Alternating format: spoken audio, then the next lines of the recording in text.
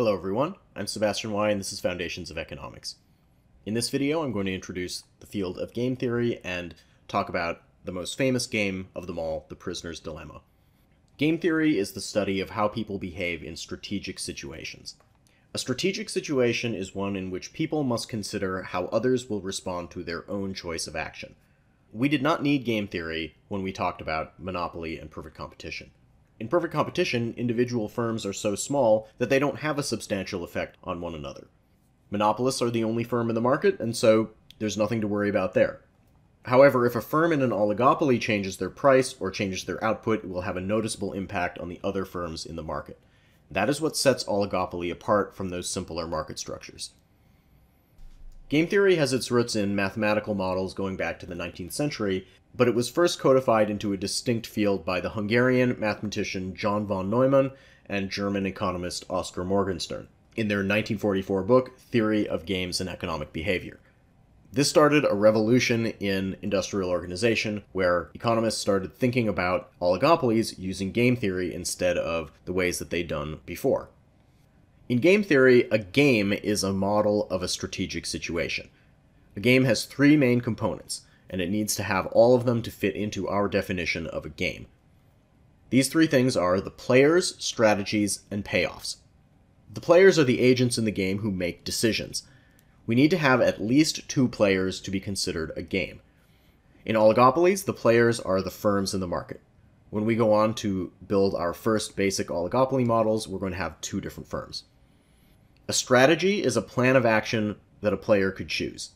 In an oligopoly, we might think of these as the prices that the firms charge, the quantities they produce, or perhaps the amount of advertising that each firm does. The payoffs that a player gets from a game depend on the strategies that end up being chosen within that game. In an oligopoly, we usually think about the payoffs as the profits that each firm gets. But if we think about a simple game that you might play with your friend, then the payoffs could just be the satisfaction of winning the game. The Prisoner's Dilemma is arguably the most famous game in all of game theory. You may have even seen some version of it before because it appears quite frequently in popular culture. The story of the Prisoner's Dilemma is that we have two criminals who are caught and put in separate prison cells. Each is separately offered to make a choice, either incriminate their accomplice, which we call think, or refuse to talk, which we will call silent. These two prisoners committed some crime together, but if they both stay silent, there is not enough evidence to convict them, and they receive only a short sentence of 1 year for some minor crime that they were caught doing. If only one of the prisoners thinks, he is released and the other serves a long sentence of 20 years. Finally, if both prisoners think, then they are both held for a medium-length sentence of 8 years. We use a normal form game matrix to represent the players' strategies and payoffs of a game. Let's draw that up for our Prisoner's Dilemma. The normal form game matrix will take the form of a grid. We have two players here. We have player 1 and we have player 2. Each player has two options to choose from. That's going to give us a 2x2 grid. Player 1 could think or stay silent. Player 2 could also think or stay silent. I will always put player 1 on the rows and player 2 on the columns, but that decision is arbitrary. So far we've designated the players and the strategies. Now we need to do the payoffs. The payoffs for each of the four combinations of actions will go in the boxes. If both players stayed silent, then they will each get 1 year in prison. To make sure we keep things straight, I'm always going to write player 1's payoff in the bottom left of the box and player 2's payoff in the upper right of the box. Sometimes you'll see them written side by side, but I prefer to do it this way to just make sure that we keep it clear. If both players think, then they both get 8 years.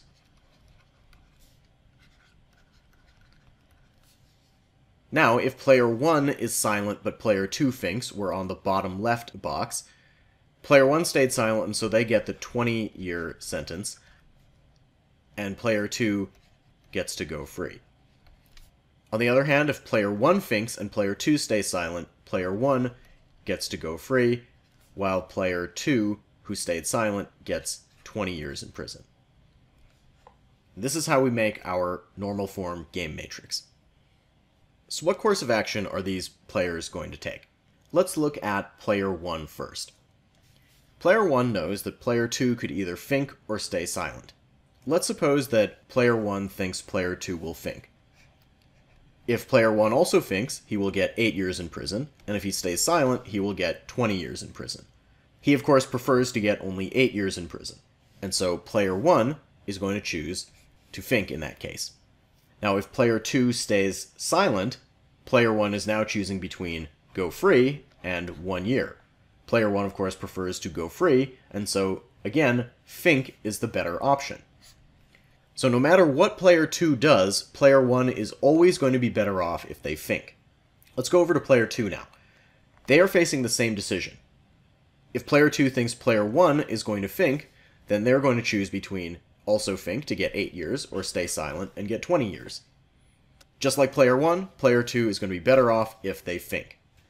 If player 2 thinks that player 1 will be silent, they also prefer to go free instead of getting 1 year, and so they're going to choose to think. What we can see here is that no matter what happens, each player is individually better off by choosing think. In game theory, if one strategy is always better than the other, we say that it is the dominant strategy. So both prisoners are going to think, and they're both going to get 8 years in prison. The outcome that we found here, think and think, is what we call the Nash equilibrium. We define a Nash equilibrium as a set of actions where neither player can improve their payoff by switching. The Nash equilibrium was named after the mathematician John F. Nash, who you may have heard of from the movie or the book A Beautiful Mind.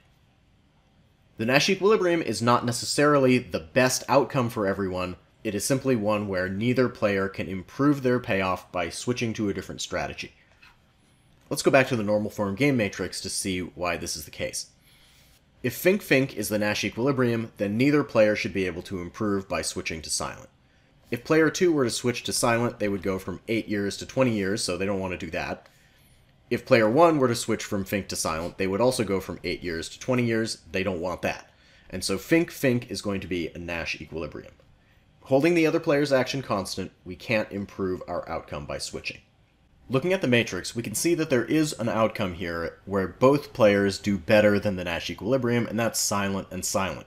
If both players were to have stayed silent, they would have each gotten 1 year in prison instead of the 8 years that they each get in the Nash equilibrium.